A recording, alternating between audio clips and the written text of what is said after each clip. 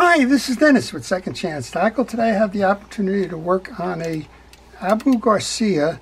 It's an A20LC, a line counter. I'm not familiar with this reel. This reel was sent in by Kevin. Kevin sent me a batch of reels that needed some work. This one says it's got 2 steel bearings.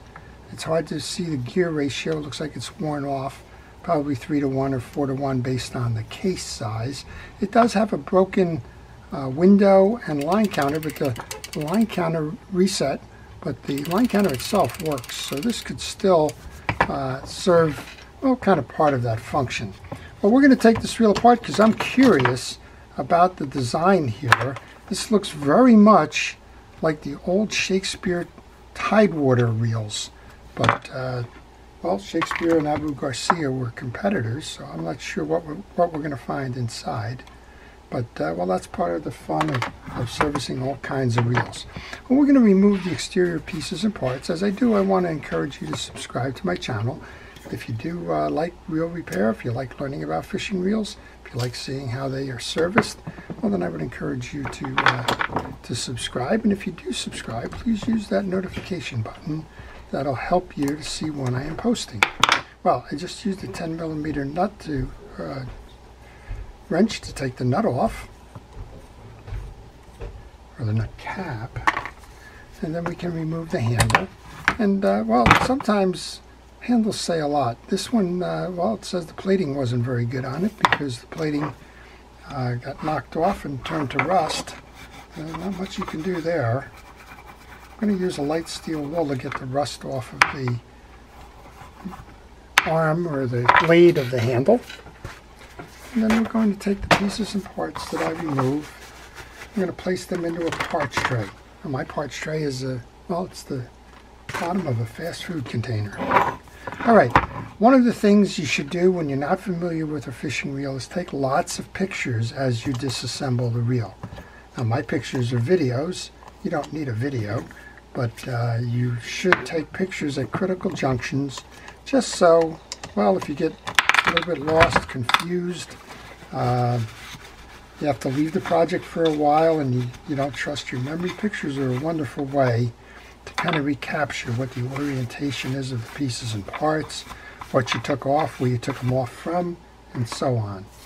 Well, this one's got 1 tension washer, maybe a second, nope, and some kind of, looks like a bushing. It's advertised that there are bearings in here, but probably not there. And because I don't know the history of this reel, and it does say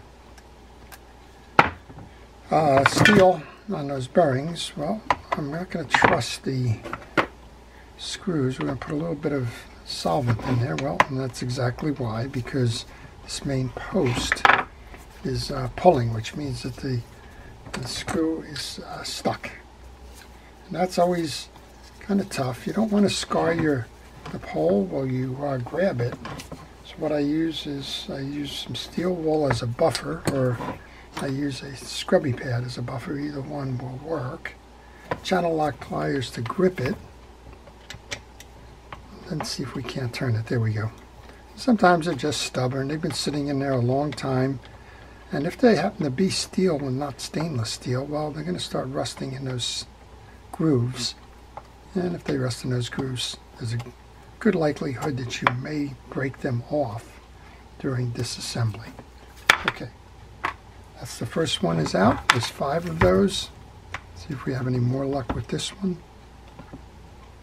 And of course we don't, so let's do that again. As you service your reels, you want to be careful. Again, this one's kind of rough shaped cosmetically, but you don't want to make it any rougher. All right, and on this one, this has a slot where that line guide arm is going to ride, and you're going to need to make sure when we go back and reset this that we have that slot aligned properly. Otherwise, that line guide will jam. Okay, that's 2 down. And what I'm doing is I'm noticing as I'm taking these screws out, if there are any short ones, long ones, or oddball ones, if you will. The first 2 were machine threads. This one is a, well, it's a rough thread. So it looks like where you are with the case when you do not have a line guide, you're going to have a rough threaded screw. So that's important to remember as you go to put it back in. That one was rough threaded, and this one, if we're staying true to form, this one should be machine threaded. So the cross posts and the reel seat have, well, this one's not machine threaded. This is rough threaded. So the only two that have the threads are the ones that line up with the two cross posts. Let's remove this side case, see what we have.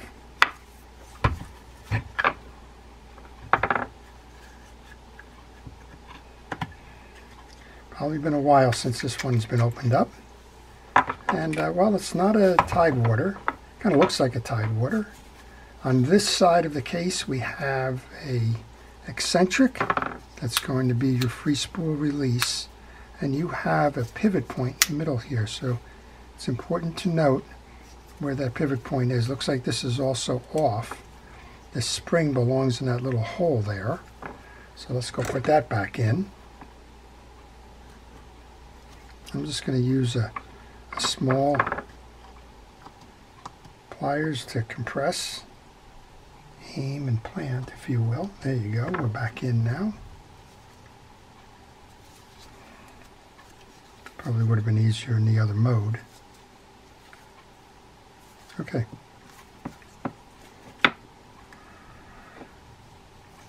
So that's how your eccentric spring goes if it happened to have popped off. This is a single-sided mount on this. So this is set up almost like a bait caster is set up. We're going to have a main gear. Well, that's a bushing, so I don't know where their bearings are yet. Then we have a small flex washer underneath. Then we're going to take a picture here, know that your anti-reverse dog and how that sits. And we can pull up and out on our main gear.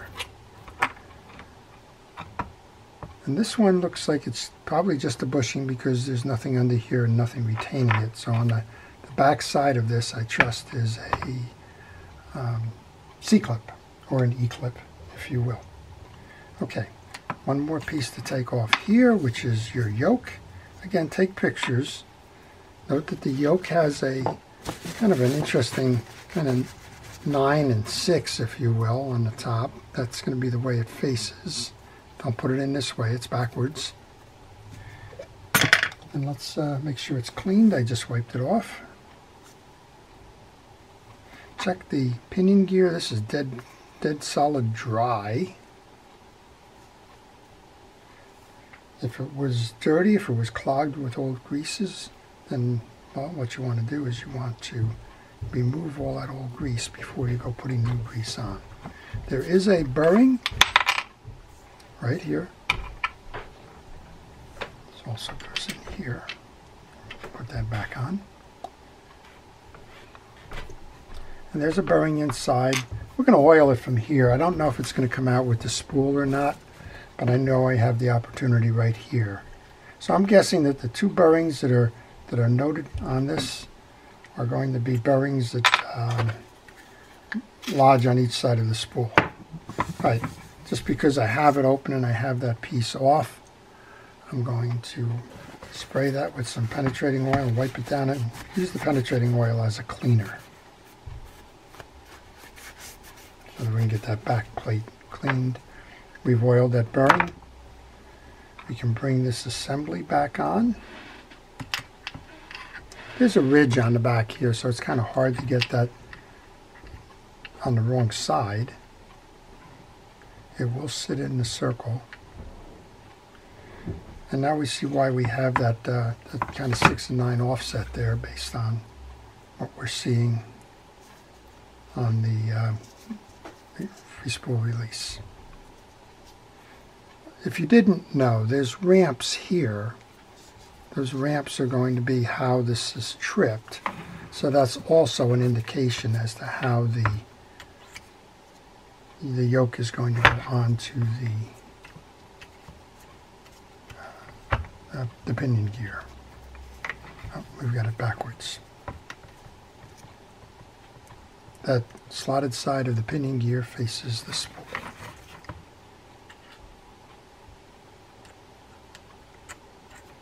Okay, and turn it to make sure you mesh into the spool.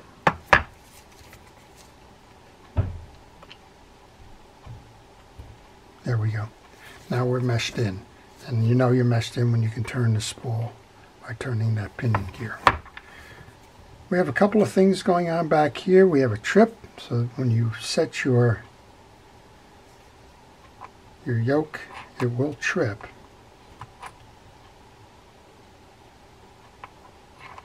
And then we have a rectangular section to the click ratchet that's going to serve as the stop with this anti-reverse dog here. Then we have the main gear. So one of the things with this reel is it's been totally dry.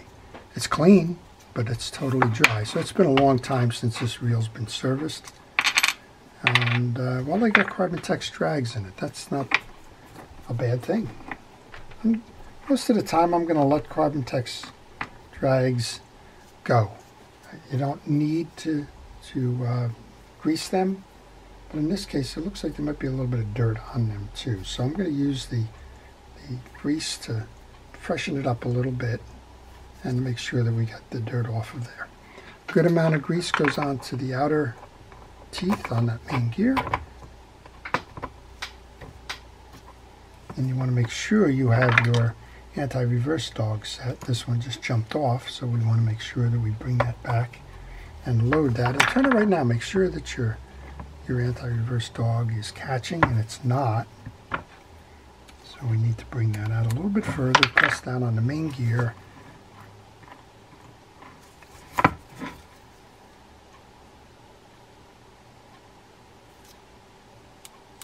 Okay, I got it now. All right, we have two more of these drag washers. Yeah, these have been literally pressed in the service. They're frozen onto the metals. So I'm going to use a utility knife to separate those. They're not functional as they are. If they're stuck to the metals, then they're not going to work very well. All right, I have a drag grease here. It's called Cal's Universal Drag Grease, so I'm going to treat them with that. I'm going to rub it on. That's going to get rid of any of the salts that were on there. Then you want to wipe it off so that you can see the cross hatching on the gears. First up is going to be a round or keyed washer with a rectangular center. I already put grease on the first one. So we put the grease on the second one. The middle washer is a keyed washer. It has a circular hole in the center and two, well, ears that are kind of sticking out. And then we'll do the last one here. Same idea. Gonna spread it on. Wipe it off gently. Bring that back. I'm going to load this cap washer on next. And then we're going to just check, because I had this thing drop a little bit. Yeah, we're okay. All right, that is the setup for this. Now, the trick on this side, other than a light cleaning, and again, I don't know, maybe there wasn't a lot of grease in this thing to start, because there's not any grease inside the case, that's for sure. We can oil the set here. I just want to see which way this slide is going to operate. Okay, it's going to go down. And what we want to do now is we need to merge this stud with this piece here. And you can do that visually, I think. I'm going to certainly give it a good try here.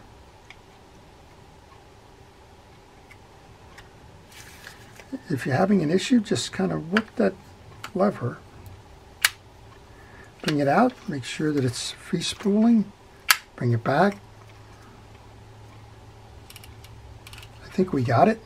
We don't have the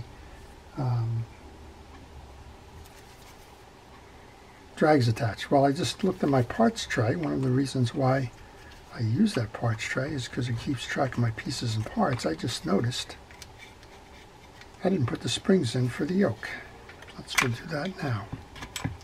And you get to see me do this again. The yoke springs go on top of the yoke. That's going to keep pressure to return that yoke when you trip your free spool lever back. All right, let's do it again then.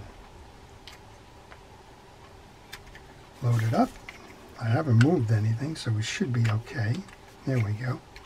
Give it a spin. Make sure you have. There we go. Now we got it turning here.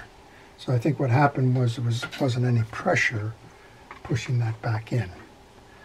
All right. Remember what we said? The ones that do not have the cross post are rough threaded.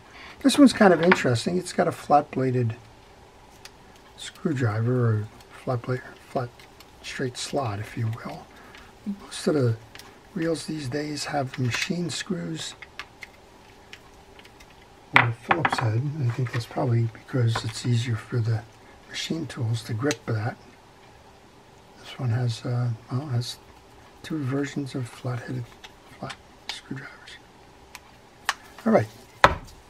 Well, if you have any questions on this reel or any reel in particular, maybe you own one, want to know a little bit more about its use, maybe you want to try and figure out where to buy parts, I think probably e-replacement parts is probably a good source for Abu Garcia parts. They're an online, ereplacementparts.com.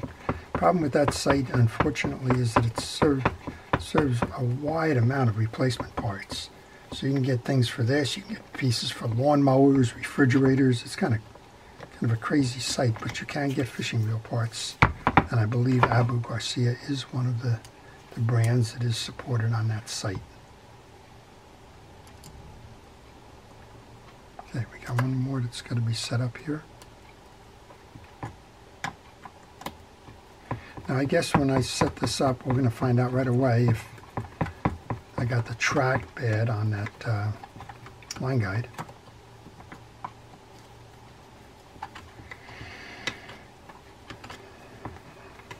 Okay, we're in. Let's go into free spool. Yeah, the line guide is running fine. I'm going to take a pad. It's got some rod and reel cleaner on it. Just buff off some of that. You might need this is particularly nasty stuff, so you might need some steel wool to help you along with that. I use 4O steel wool. It's a very mild. It's fine. It's not coarse. And well, we're going to press our luck on this side now.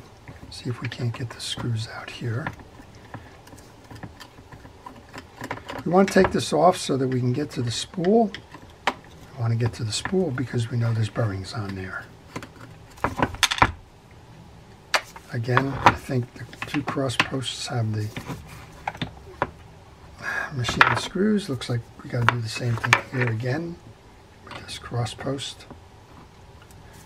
Now you can also use something like electrical tape on that crossbar if you want.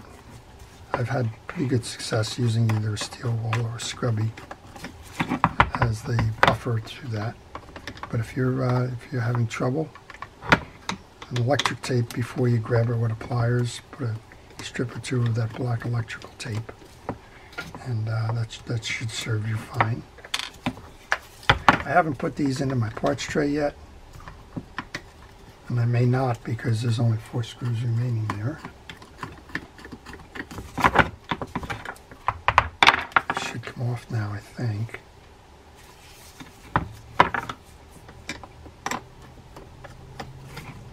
Okay, got a little oil that's picked up. I'm going to put these into the parts tray because, well, something just as simple as this, trying to remove the side plate, can often lead to knocking those pieces and parts into oblivion. All right, for some reason, there you go, that one's out. There's one more sticking here, and I think that's becoming a little bit of a problem. There you go. Just sliding a screwdriver in here, but being careful as we walk it out. So on this side, you want to make sure that you oil the bearing. It says we have 2 bearings, so we want to get into the spool. We know that we've oiled it from that side. But if we can, we want to make sure that we do it here. Well, the bearing is in the case. The bearing is in this case as well. So what I'll do is I'll oil it from here.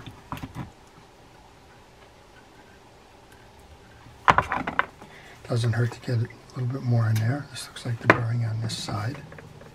This is a fixed spool, so the bearing's not there. I'm going to use a cotton swab here just to mop that up a little bit.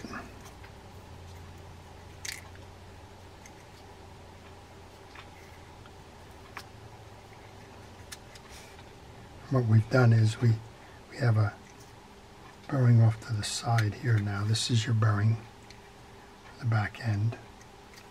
That fits in a case like that. Oil that. And well, this is your line guide drive. So we'll make sure that we do that as well. Actually, line guide drive is on the other side. All right, let's put that back in place. Not sure if I oiled this shaft on this side, so oil shafts on both sides, or grease them. Bring this in. Now we need to reset this.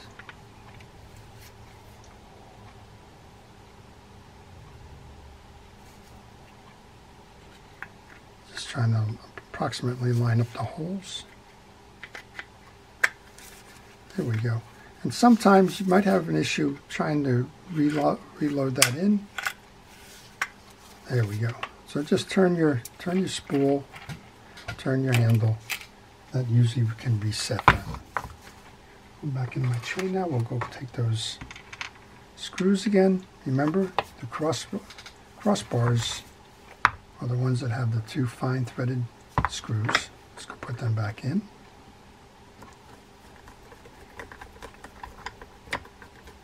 Then the rougher threads go into the case.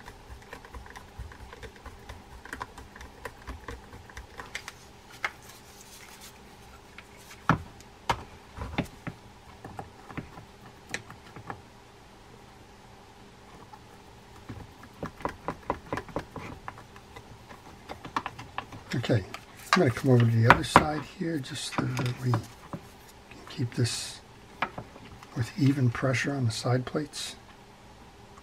And while I do this, I'm not sure I encourage you to ask questions or not, but if you have a question, leave that in the comment section, and that's the best way for me to respond.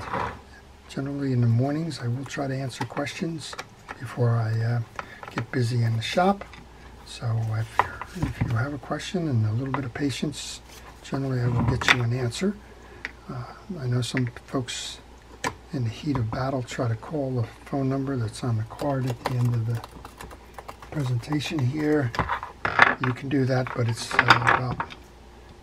hit or miss, and sometimes if you leave voice messages, they will go a day or two before I catch up with them. So I would encourage you to use the comment section first. All right, clean that all up. Let's just go finish the drive side now. We had the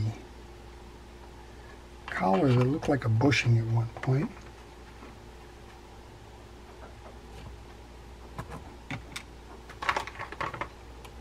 Tension washers.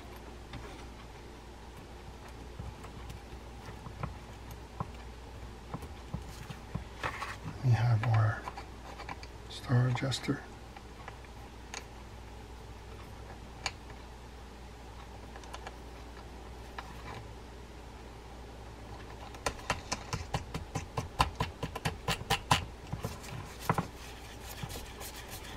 Handles next. And the only thing we have to do is service the pawl. Handle nut.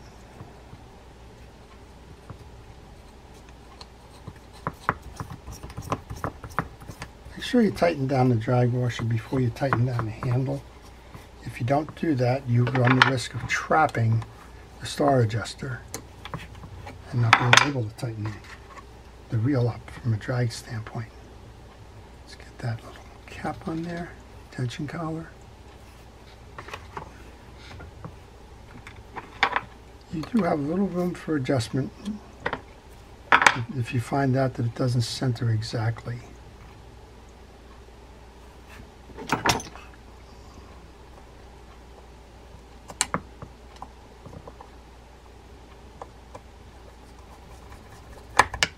So I haven't seen this reel around, so I don't know any of the history on it. I don't know when it was sold and the aging on it or the like.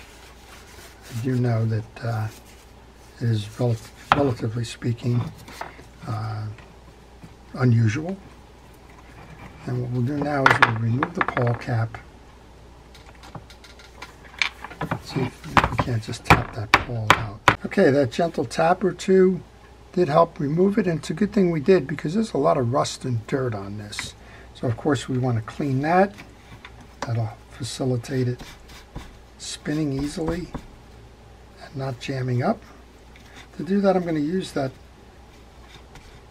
steel wall. That'll clean up the dirt.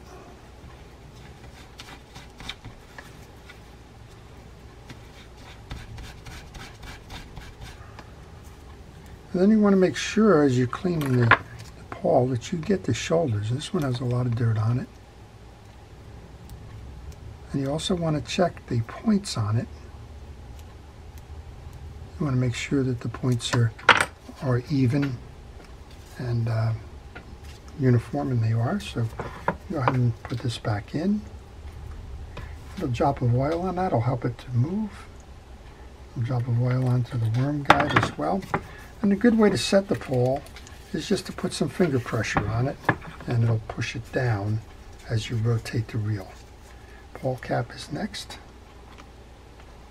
I did feel it set in the groove. Tighten the cap, and now we can give it a test. So we go into free spool first, spin it. We've got our line guide is spinning nice and easily throughout the range. Now we want to go into gear.